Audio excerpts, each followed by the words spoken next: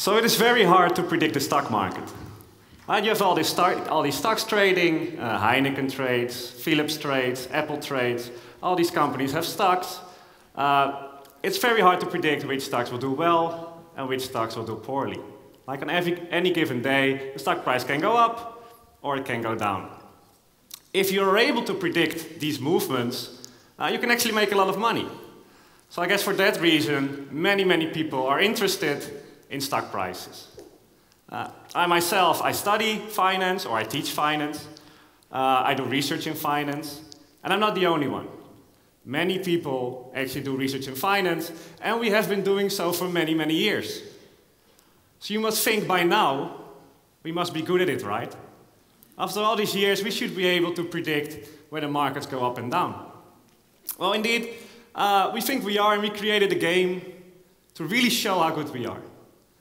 What we do is, we pick some of our best traders, our professional traders, and we make a team of those, and we let them select stocks. But we also choose a competitor. We compete against something else. Well, who do we compete against?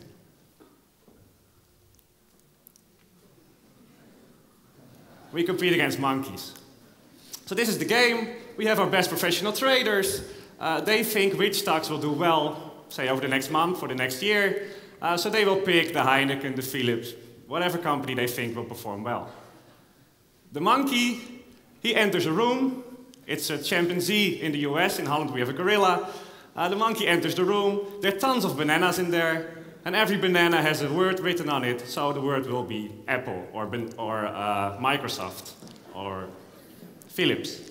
And the monkey just starts eating. Whichever bananas it eats, that are the stocks in the monkey's portfolio. And this is really a game. If for some reason we don't have monkeys, we'll just throw darts at the financial newspaper, and then that's the portfolio. Can you think of any other profession in which you would invent such a game? Test your knowledge against something random? Well, we do, and we're actually very proud if we win, which we usually don't. We lose more than we win.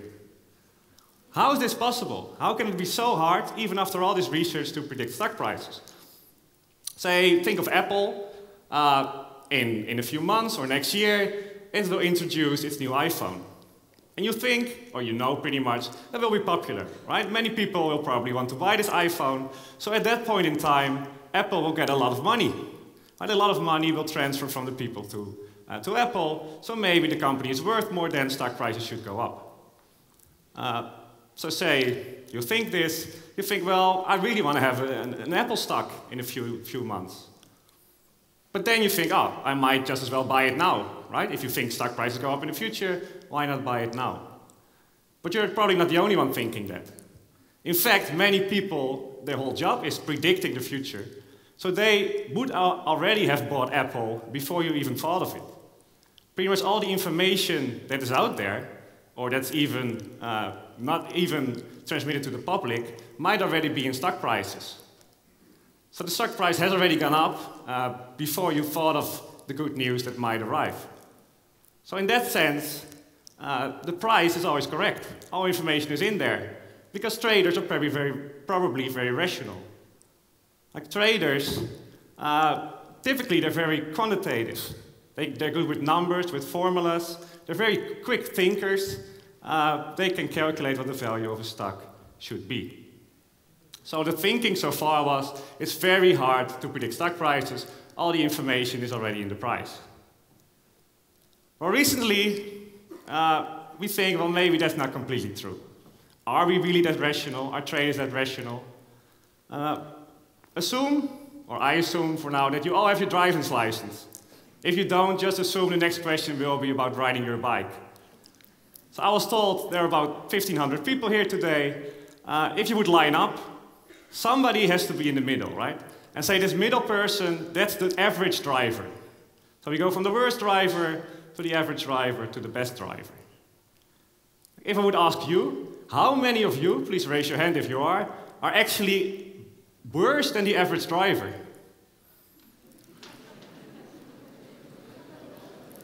So maybe about 10%, which is not untypical. That's what we have found before.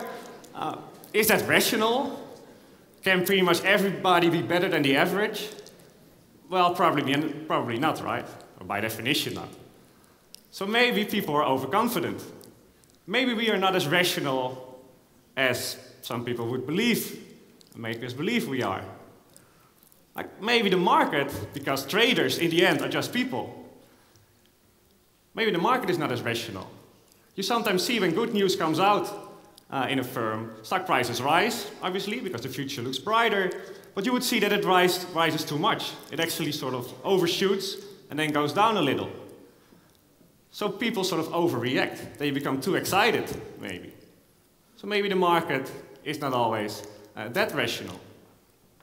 So how could we think of a market with a lot of smart, professional traders, but also emotions, also irrationality in there? Well, Richard Thaler, who's an economist from the United States, he asked the following question in the Financial Times a few years back. Choose a number between 1 and 100, and the winning number will be that number that's closest to 2/3 of the average. Right, so if you would play this game with 3 people, one would pick 80, one would pick 90, one would pick 100, then the average of these 3 numbers will be 90, so the winner will be that number that's closest to 2/3 of 90, so 60. The number that's closest to 60 would win then. So think of it for yourself. Which number would you pick, given that you really want to win? So in the Financial Times example, you could win a trip to New York. Think about it for a few seconds.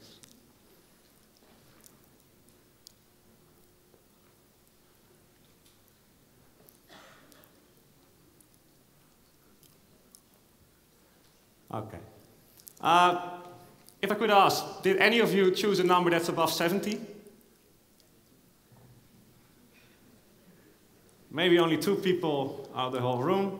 Well, that makes sense, right? Every number above 67 is not very rational. If everybody would pick 100, then 2/3 of the average would be 67. So any number above 67 couldn't really win. So that would be an irrational choice. But even if you forget about that, let's just assume that people pick randomly. So I'm the last one deciding.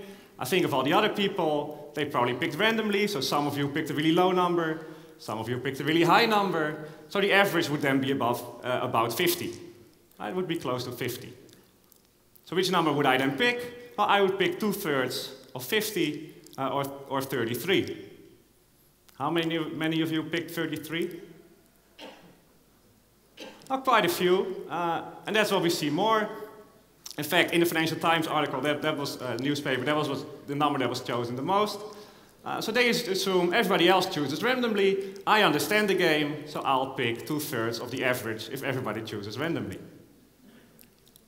But maybe the other people in the room, they can think also, right? They're pretty smart, so maybe they figured it out also. They figured this game out also. So they thought, well, everybody can do this thinking, so everybody would pick 33. So what would I then pick? I'll pick 22. I'll pick 2/3 of 33. You can probably see where this is going, but maybe you could think of this also. So I would pick 2/3 of 22. Now in the end, the rational, if everybody's rational, and I think that you're rational, everybody would pick 1. 1 would be the number that everybody picks. Of course, 1 was not the number that won the Financial Times article. The average there turned out to be 19, so 13 was the winning number. Why is that? Well, even if you understand the game, of course you have to take into account that maybe others don't. So to win this game, you have to be smart, you have to understand the game, but you also have to make an estimate how smart other people are. Right? Or even, how smart do other people think that other people are? And this is pretty much the same in the stock market. With rational thinking and irrationality, it's not only about sort of doing calculations, it's also about thinking what other people think. And that's why I think that emotional intelligence is very important in the stock market these days. If you understand your own biases and the biases of others, the irrationalities of others, you might make a better trader. Why is this relevant? Well, I think if you look at finance people, very often they think only in numbers and formulas, and that's pretty much how we train them also. So maybe we should train our finance people more from the psychology side. Think more about emotions. And think about it, if you believe me that emotional intelligence are important in the stock market, well then think how important it would be in other areas. Areas that are not dictated by numbers and formulas. But if you think in any other area, emotional intelligence is probably even more important. If you know your own desires, and you understand the desires of others, then you can really come up with solutions that make everybody happy. But with emotional intelligence, you can inspire or manage conflict if you have to. So given the theme of today, I think the lesson from the stock market is then really that emotional intelligence is the future of leadership. Thank you.